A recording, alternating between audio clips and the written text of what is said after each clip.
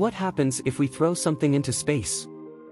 If we throw something into space, its trajectory will depend on the speed and direction in which it was launched.